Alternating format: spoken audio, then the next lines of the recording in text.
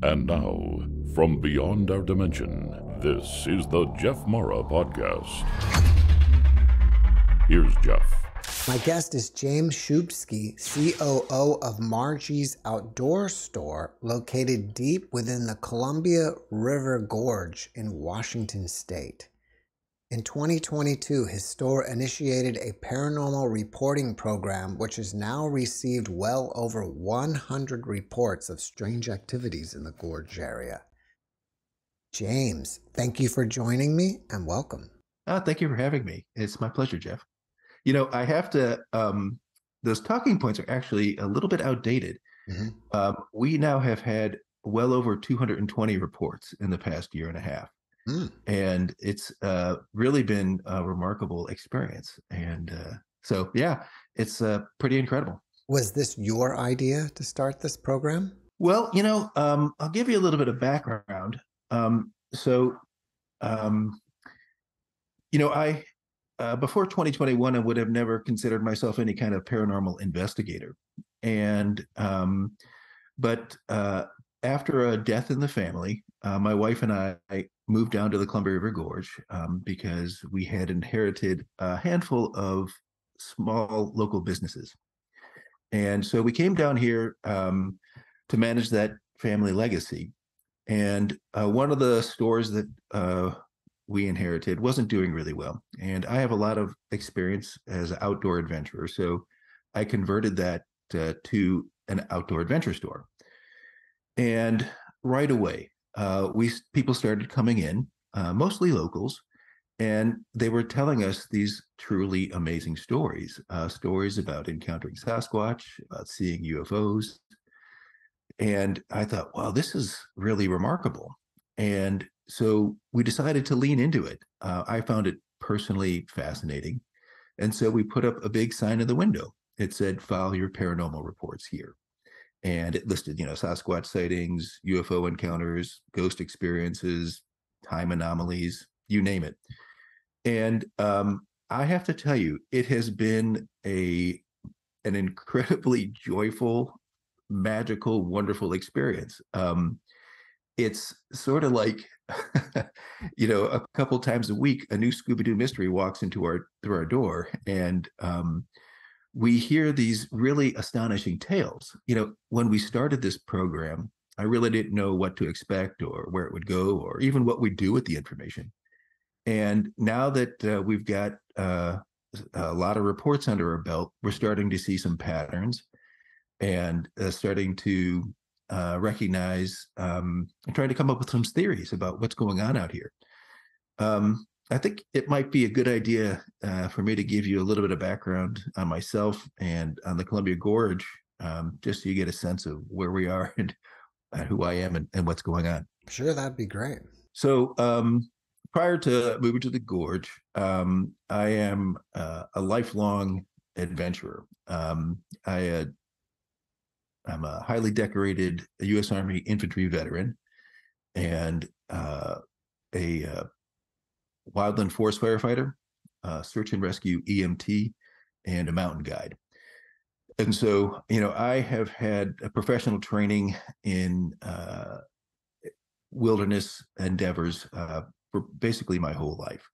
And so I'm very familiar with the types of creatures that live in the wilderness, and B, all the different dangers and types of things that are out there. And so when we had the opportunity to move to the Gorge, it was kind of like winning the lottery, because the Gorge is truly one of the most amazing adventure areas in the world.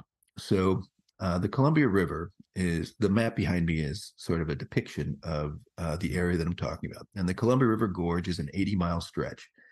It was actually, it's so jaw-droppingly beautiful out here that back in the 1980s, the federal government, U.S. Congress, enacted a new law to protect it in a special way.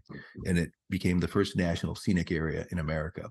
And it's basically has all the protections of a national park, but it allows for people to live there and businesses to operate there. And so it is a remarkable place. Now you can see from the map behind me that half of the map is green and half of it is tan.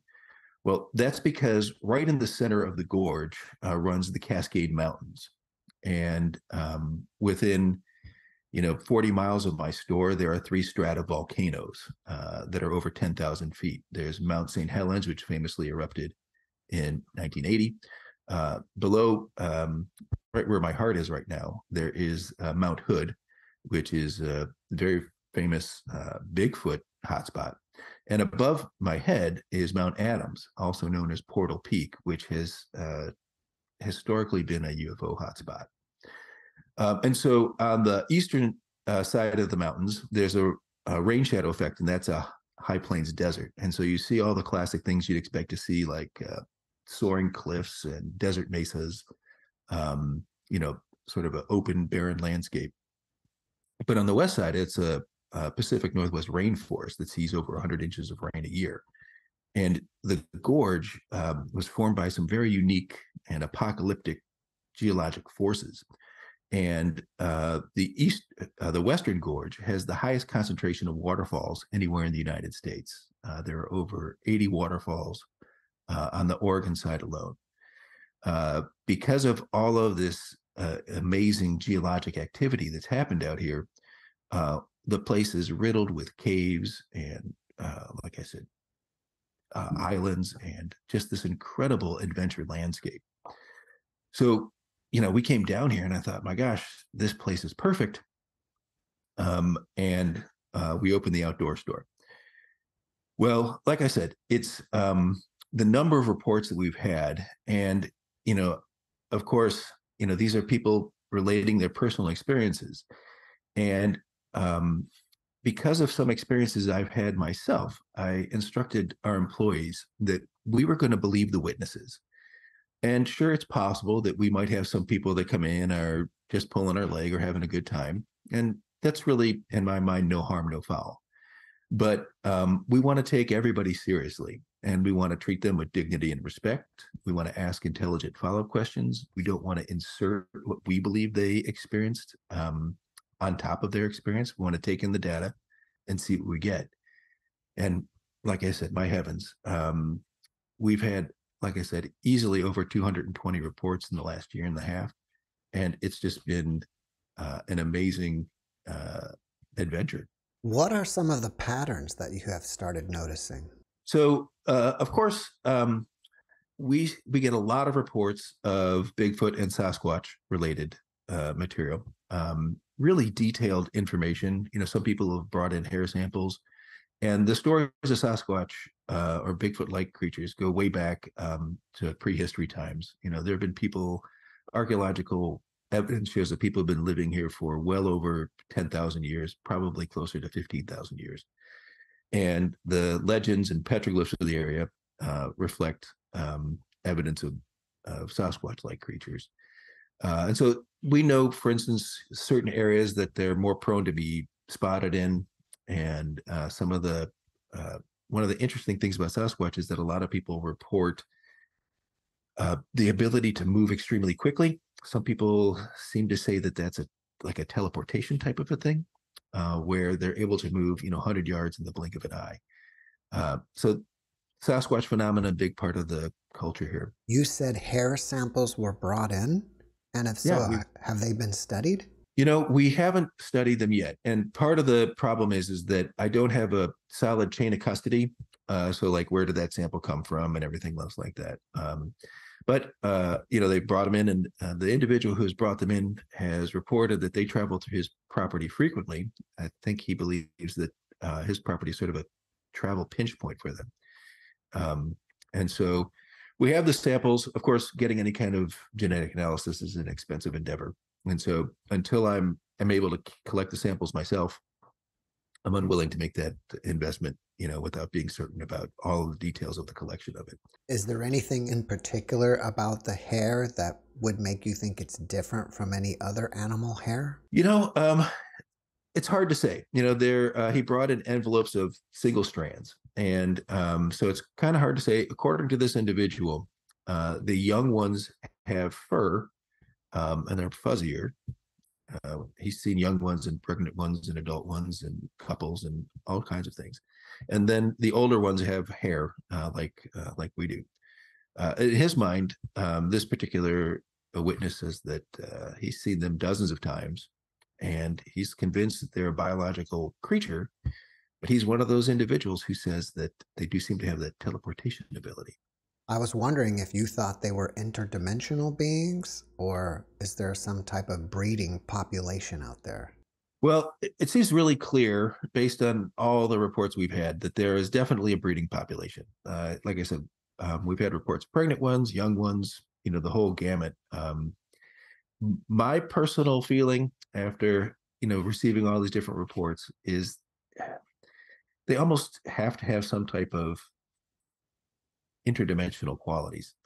And, I'm reluctant to say that because I don't have a good theory about how all that works. But when you look at all of the evidence taken together, it really seems like they have some type of ability to elude many of our standard evidentiary techniques. Photographing them seems difficult, and finding bodies seems very difficult. But by the same token, the witness, there have been over 800 reported sightings of Bigfoot in Washington State. And so, and they're leaving physical evidence on the landscape, numerous, footprints and hair samples and things like that. But where exactly they are, hard to pin that down. And also, there's a very elusive nature about them, where they seem to be able to phase in and out of our ability to see them. As a soldier, I am very familiar with how to camouflage yourself in the forest, right? And it was very easy for my entire platoon to hide in, a 100-yard by 100-yard or even a 50-yard by 50-yard area. And all 30 of us, you could walk 2 feet away from us and you wouldn't have seen us. And, we just worked in the woods. We didn't live there. And so the ability to hide in the woods is, especially for a creature that lives there, seems to me very plausible, that hard to see them. But there's some elements of these stories that makes me think there's something more to it than that. So you had asked about these phenomenon. So again, the Bigfoot stories, very, very common. We also have a number of UFO stories, UFO encounters. And, those date back to some of the very first flying saucer reports. Kenneth Arnold back in June of 1947 was really sort of the first mainstream report of flying saucers. He was flying a private plane a little bit north of us. He saw 9 saucer-like objects. They were flying from the north to the south, and they were actually traveling from Mount Rainier to Mount Adams. And so from that early beginning, there have always been UFO reports in the area. And we have had many of those. Some report what seem to be traditional UFO type craft, many of them. In fact, just today, I received a new report about a triangular shaped craft in the desert area, probably just above my shoulder over here. And we also receive reports of tic-tac shaped objects, sort of like what you see on those fighter pilot cams, and other types of craft. We do receive a number of reports that seem to be some type of advanced military aircraft, black helicopters flying through the canyons out here that don't make any sound, and other types of vehicles which seem of human origin, but highly advanced. And then we also get many, many reports of glowing orbs. And my wife and I have seen these ourselves, and I was actually able to capture a picture of one. If I can share a screen, I can show you what I'm talking about. That would be a great idea. Let's check it out. So earlier this year, we received the photo. Here's the original up in the corner with the red circle over it. This was taken about 4 miles from the store. The person who took the photo was about 11 miles away from this mountain, which is called Underwood Mountain. And so they sent this in, and we did some image analysis. What you see in the blue and sort of this orange-looking images, a couple of different filters we applied to get more clarity on what we were looking at. And then this one here in the lower corner is actually the images blown up. And here you can see there's no obvious wings or rotors. And we know the size of this mountain. And if it is, in fact, over that mountain, this is a fairly large object. Our analysis was inconclusive, but it's definitely, she captured something.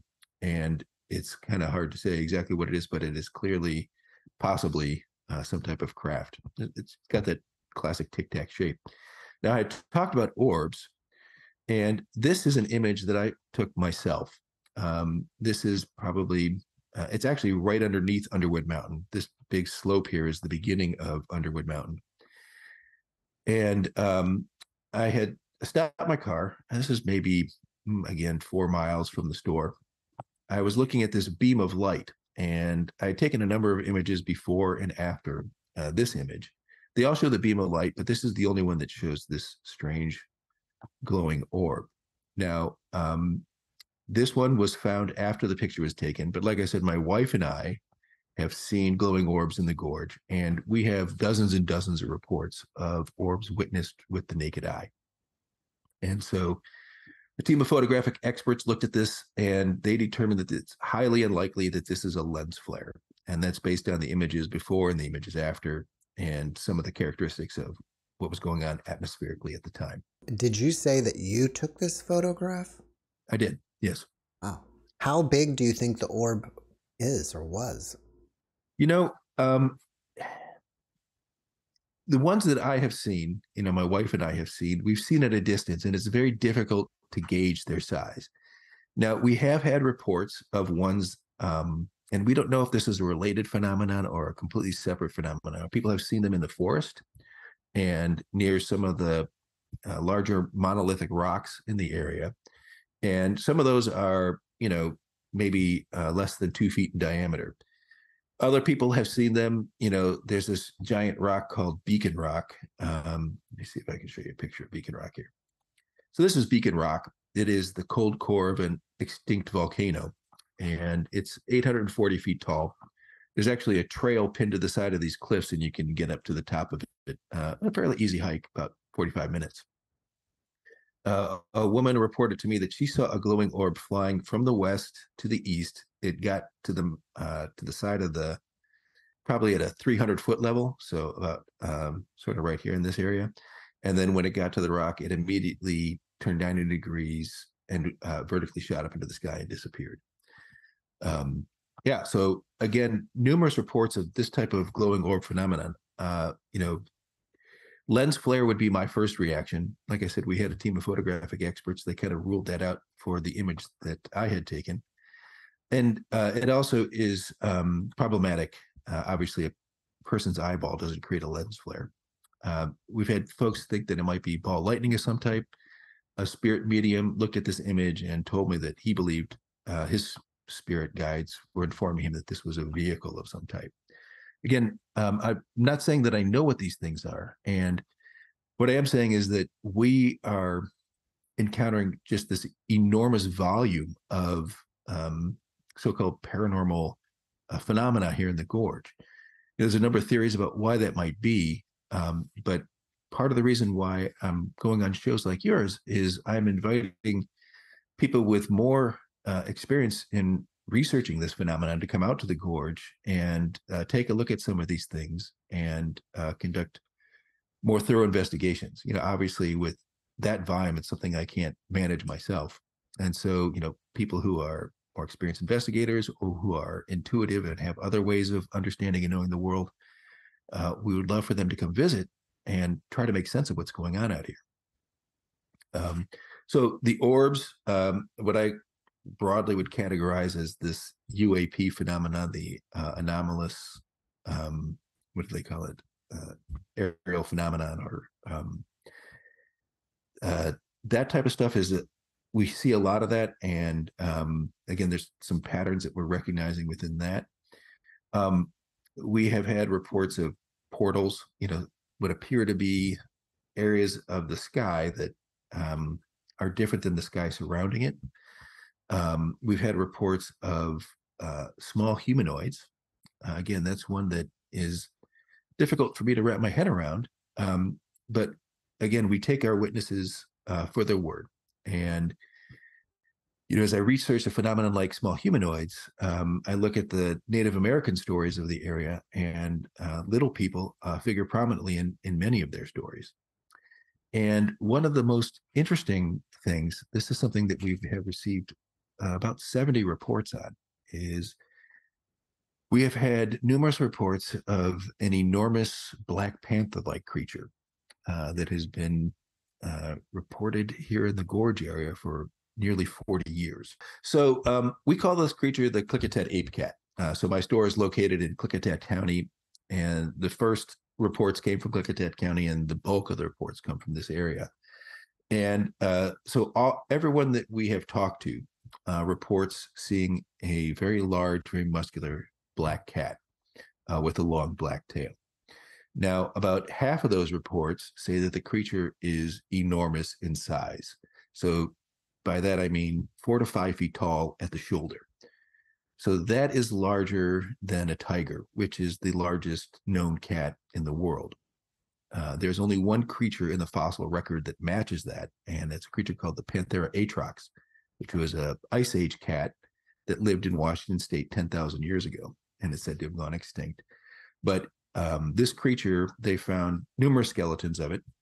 They're fairly certain that it was over 1,000 pounds, stood 4 to 5 feet tall at the shoulder, and interestingly had the largest brain of any cat known to have ever existed, both in total volume and as a ratio to its body weight. And then there are a handful of reports that say the creature has a face that looks like a monkey. And when I heard that, it was eye-opening. Again, we try to take our witnesses' word for what they've experienced. And this particular, the first time I heard about it, the very first report we ever received of this cat came from an individual, and he reported seeing this cat-like face. And he had spent 5 minutes looking at it. He was orienteering probably 4 or 5 miles from the store, area called Buck Creek. And his compass started acting strange. He looked up, and across the creek, he saw this enormous black cat creature. He said it had long black fur, 4 to 5 inches long. He said it was sticking straight out from its body. That long tail, very muscular, 4 to 5 feet tall at the shoulder. And he said it had a face that looked like a monkey. Subsequent reports have said that the creature has like a flattened face. So if you imagine the difference between like a German Shepherd and a pug dog, they're both dogs, but one of them's face is much flatter. Whether it's actually a monkey, I don't know, but that first witness was adamant. He said that it had numerous, primate-like features, including intelligent ape-like eyes. Eventually, with this encounter, the creature showed no signs of hostility. In fact, none of the reports we received have any kind of negative or hostile encounter. And then the creature turned and then disappeared into the forest. So that was the first report that I had received of it. And normally we don't do a lot with a single report. This witness was credible for numerous reasons. There are some things that we use to evaluate the credibility of witnesses, and it has to do with how they tell their stories and, whether they remain consistent through questioning and things of that nature. This person was also a friend of the family who'd known my mother-in-law, Margie, before she passed away. And so at the time that I heard the story, I thought, this is interesting. Not sure if there's anything to do with it, right? It's a single account, credible witness, but a lot of very bizarre description of a creature that, we had never heard of before. Well, the very next day, I was talking to my employees about this report, and one of them started shaking. And Missy said, "Oh my God, James, I've seen that creature myself. I was driving down Klickitat Canyon, which is sort of, again, over my shoulder here. And it was early in the morning, and I saw this creature prowling along the side of the road. She said it was enormous. And she even stopped her car to watch it. It wandered into a small patch of tall grass, and she waited, and it never came out. Seems to have disappeared." And so she began to tell her family about it, and they all kind of nervously laughed at her. They told her that she had probably seen a cow. And so that gives you a sense as to just how large this creature was. And after that fairly negative experience, with people that she trusted and loved, sort of not believing her, thinking she was crazy, telling her she saw something different than what she actually saw, she kind of kept that story to herself. And when I related the description of the creature to her, she started shaking because it was this validating moment for her. And So at that point, with two what I would consider highly credible witnesses corroborating stories, I decided to start asking around. So with the store, we've got a radio advertising budget, and we asked, we put out a radio ad asking if anyone had seen it. I put up flyers at the trailheads asking, if has anyone seen this creature? Well, we started getting tons of reports, and now that number is, like I said, eking up into the 70s. We've had senior law enforcement officials tell us that they've seen the creature. The stories go back nearly 40 years. And like I said, they all describe this enormous black cat creature. Not everyone says that it's large, and not everyone says that it has a face like a monkey. But I am convinced that there is some type of creature out there. Now, about a week and a half ago, on a local Facebook group, one of these kind of closed community group Facebook groups, someone posted a video of a large cat-like creature prowling around on their property. And right now I'm in the process of contacting that person, and we're setting up a time for me to go visit their location and take a look at it. The video was posted on Facebook, and Facebook degrades the quality. It's very clear that they've captured some type of black-furred creature. They describe it as having cat-like movements, and because they were eyewitnessing it, and a long tail. And again, I'm not sure that this video is going to be absolutely conclusive proof, but we'll investigate it. But it has inspired me. We're just about to offer a $1,000 reward for anyone who can bring in authentic video footage of the creature. That's awesome. Have you ever got any reports with UFOs combined with Sasquatch or this cat or anything else? Well, there seems to be a relationship between those two things. Oftentimes, where one is cited, the others are cited. In terms of direct connections, like Sasquatch jumped out of a UFO, we haven't heard that story. Interestingly, about 25 minutes north of my store, in a town called Trout Lake, there is a place called ESETI Ranch. ESETI stands for Enlightened Contact with Extraterrestrial Intelligence. And, James Gilliland, he's been doing this for decades, and he's been on numerous shows and things like that. And people come from all over the world to James's ranch, and you can pay, I think it's $50, and bring your own lawn chair, sit on his property, and watch UFOs fly around Mount Adams all night long. And so people come skeptics and they leave believers. And so there's been numerous reports of that. They claim to be in contact with numerous, I call them, I think that I don't know if they call them aliens from another planet. They are definitely non-human or non-earthly origin races of beings. One of the most prominent is a race of feline humanoids, and they claim to be in contact with them. In fact, their logo has got a lion's head on it in representation and honor of that particular tradition. So there may be some relationship there. Now, I haven't had a chance to talk with James directly. He's a very busy man, and he's got a lot going on up there at his ranch. But so that may be one area where there's a connection between these cats and some type of non-earthly race of beings. It's fascinating that you mentioned the feline female humanoid, because I had a guest once here down in Texas that he encountered a feline type of human ET. Mm-hmm. So, once we started getting these reports of this cat, I began doing research, is there anything in, Native American stories? And it turns out there's the Native Americans of the Great Lakes area refer to a race of what they call supernatural panther protectors. So a race of underwater panthers. And when you're hearing Native American stories, oftentimes when you hear about something from an underwater creature or a sky realm creature or something from inside of the earth, we're talking about a being that has 1 foot in the spirit world or another dimension and 1 foot in our physical world that we know every day. The interesting thing about these creatures called the Mishepeshu is that they're described as a black panther with the face of a man. And so there is this connection between interdimensional panther creatures with, I guess, ape or human-like faces. And here in the Columbia River Gorge, we have numerous petroglyphs, and there are some places where you can see dozens of them, within a quarter of a mile.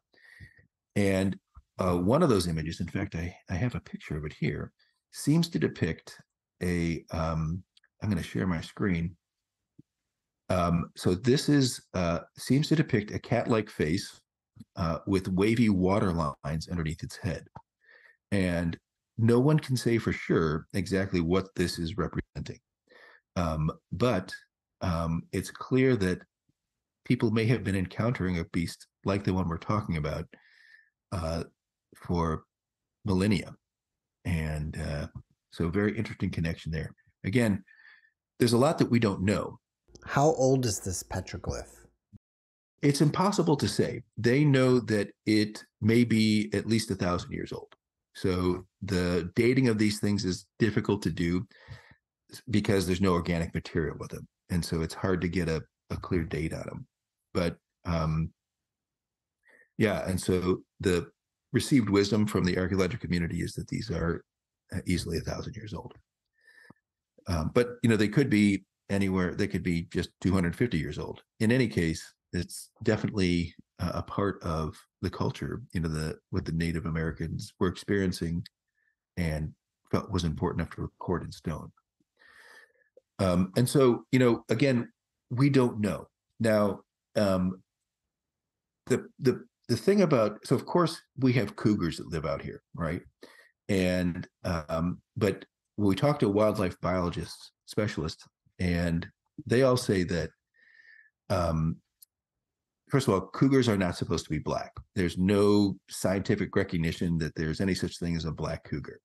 The only large big cat that's black in North America is the jaguar, and its range is 1,000 miles south of Washington State. So we also know that there are no creatures that are that large, no cats that are that large. And so what this thing is kind of a mystery.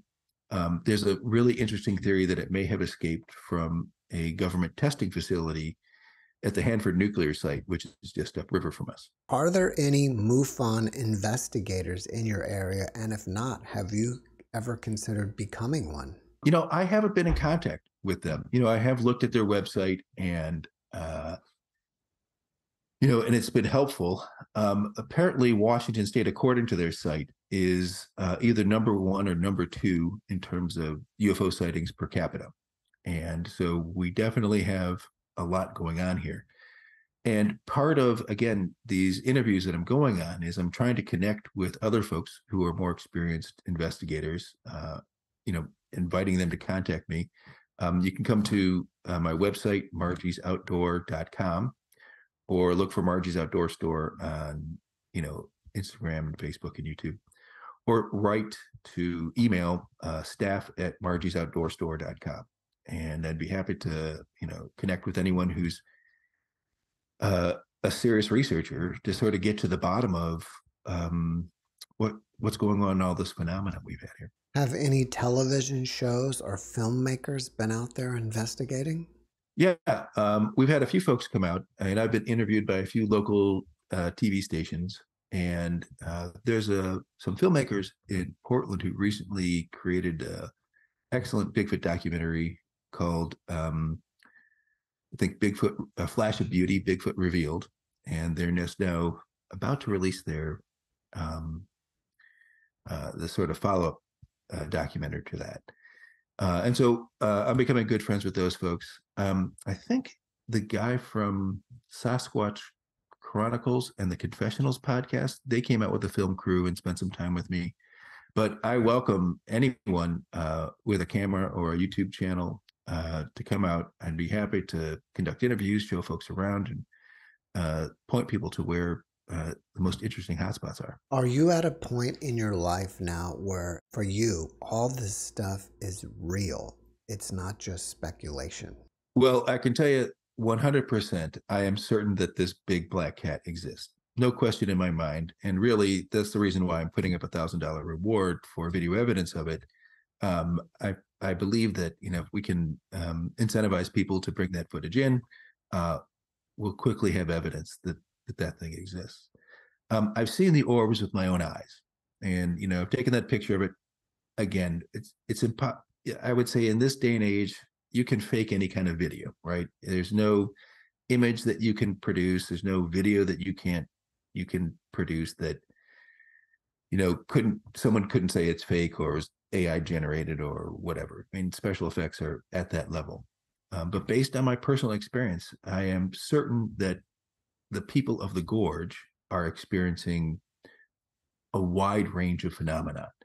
And the reality of it, these are good, honest people. And in fact, that was kind of the most unexpected, joyful piece of this whole thing, was that, people would come in and they would share these astonishing stories. It seemed like either everyone who's lived here for some time has had an experience like this or knows someone who has. And to me, that just makes this a truly enchanted, wondrous place to live. And, if you could think that the whole world is understood and known, and it's all just a matter of mop up for science to figure everything out. I don't think that's at all the case.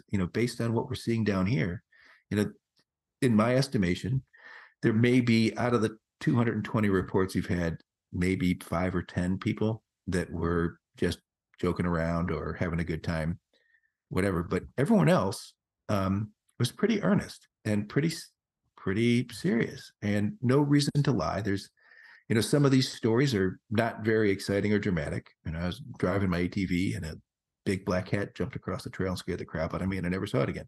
And that's the whole story. And it's just the same kind of story you would hear if someone had seen a bear or a deer. And so I'm certain that there are strange things afoot here in the gorge, that there's a reality here. We have many theories about why that might be the case. But it's, in my mind, truly a mystery. We don't know. And that's part of what I love about it. Do you feel that there's something about that area geologically that makes it prone to all these sightings? Well, I have to tell you, this is one of the most geologically unique places on Earth. Some of your listeners may be familiar with the work of Graham Hancock and Randall Carlson, who talked about these great ice age floods that happened out here. Well, that's only half the story. So 15 million years ago, this enormous fissure opened in the earth at the Washington-Idaho border. This thing was 106 miles long, and enormous volumes of lava started erupting out of it. This is like Kilauea lava. But it's Kilauea literally times 10,000. And so much lava spewed out of this enormous apocalyptic fissure in the earth that it washed across Washington state and flowed 300 miles through what is now the gorge all the way to the Pacific Ocean. So much lava came out of this fissure that if you distributed it across the entire United States, it would have buried the United States 60 feet deep across the entire continent. So, but it didn't all erupt at a single point. It started 15 million years ago and spanned for probably 2 or 3 million years. And so some of these eruptive events were, and they estimate there were over 300 of them, are separated in time by close to 100,000 years. Well, as that lava cooled, the iron grains within the lava material, the molten rock, oriented to the Earth's magnetic pole at that time, right? So it's cooling, the grains all orient to the magnetic north, and then it's locked into place. Well, the Earth's magnetic field or magnetic pole is wandering. In the last 100 years, it's moved 700 miles. And since the 1970s, it's moving 30 miles a year. And so every time that lava flowed and cooled, the Earth's magnetic pole was in a different location, and the magnetic grains were locked into a different position. And so we've got this layer cake of rocks, and you can see them along the gorge as you go through. And each one of those layers has got a different magnetic orientation to it. You add to that fact that the Columbia River Gorge has got, I think, 14 dams on it, hydroelectric dams. they produce 40% of the country's hydroelectric power. And so you've got all these high power transmission lines running through the area. And so when you look on government navigational charts, there are bright pink letters that warn your magnetic compass readings will be off when you're traveling through this area. It's a known fact that we've got this extremely complicated and nuanced electromagnetic environment. You add on to that the fact that we've got these mountains that have risen up, and they began their activity about 5 million years ago. And so you've got this very strong vertical movement, and then the whole Washington state is slowly twisting in a clockwise motion, and it's sort of creating all these folds and wrinkles in the landscape itself. So again, it's this incredibly complicated and nuanced electromagnetic environment. Now, if you look at the work of Dr. Michael Persinger, who was a professor up in Ontario, he was able to dramatically alter human perception by placing magnetic fields in different orientations around the human brain. He created a thing called the God helmet. There's a lot of studies on it, and a lot of literature, peer-reviewed literature based on that. But he was able to induce the sensation of a sense of presence. Some people claim to have experienced God, and a whole range of interesting effects. Now, some people might dismiss that as saying, oh, he's just inducing hallucinations. I don't think that's accurate. I think what was actually happening is that the human mind has sort of got a bandwidth of perception. Like, we can see in the visible light spectrum, but we can't see infrared, we can't see ultraviolet, we can't hear things that dogs can hear. And so we actually have sort of a very limited perceptive mode, and we call that normal reality. What I think may have been happening is that as these people were exposed to these very low-powered but complex magnetic fields, their perceptive abilities were shifting, and they were able to perceive things that we don't normally perceive. So again, because so much of the phenomenon here in the gorge seems to leave a physical trace, whether it be footprints or hair samples or photographic evidence, what I think is happening is that there are beings or entities that may live in a parallel space that's outside of our normal perception. And there's something about the electromagnetic environment here in the gorge which is wildly unique and different and highly textured and complicated. That is, two things may be happening. One is that people's perception may be shifting so that they can see it, or it's allowing those creatures to move from their native realm into our physical realm and interact here. Again, these are theories, and I'm not a particle physicist or a psychologist or any of those kind of things, and so I don't know, but I do know that we've got this really unique environment. There's some really strange things going on here electromagnetically. That's all verified by real science. And we have this way over indexing on all of this so-called paranormal experiences that people are having here. So I think it's related to that. And again, I'd love for better researchers than me to come down and investigate those ideas. Your theories make a lot of sense to me. I'm wondering if there are energy vortexes in the region as well, like that are commonly talked about in the Sedona, Arizona region. Well, I do believe that there are. So the Columbia River has been flowing here for between 17 and 20 million years, right? And so this is an extremely persistent flow of energy. Now, like I said, that may sound like a woo-woo kind of, oh, energy is moving through the area kind of thing.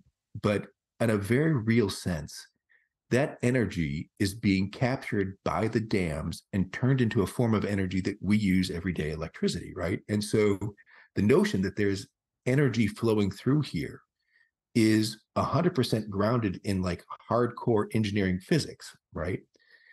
So you've got that flow of energy that's been flowing here for millions and millions of years. There's an extremely well-worn momentum on that. And then there's also great winds that flow through here. This place is considered the windsurfing capital of the world because of the incredible winds, and people get out on the river and do that. And so you've got that very real energy. And everyone who comes to the gorge, if you just stop and quiet your mind for a moment, you can feel it. Like it is a palpable sensation of movement. You don't even have to be spiritually sensitive. You can feel it, especially in some of the places of power. Like there's this place called Horse Thieves Butte. From the road, it looks like a normal desert mesa, but you get up into it and it's riddled with a labyrinth of hidden passageways and amphitheaters. There's petroglyphs on the walls. You can climb to the top of it and see the expanse of the river. And this is a place that for millennia has been a place of power. There are, these rock nests basically where Native Americans went and had vision quests and, spiritual adventures. And so it's really, really clear that there are places like that. And, we looked at Beacon Rock. Well, so you've got that very strong horizontal energy flowing through the area. And then Beacon Rock was a volcano that was active 57,000 years ago. And that's this very strong vertical energy, sort of intersecting that horizontal energy.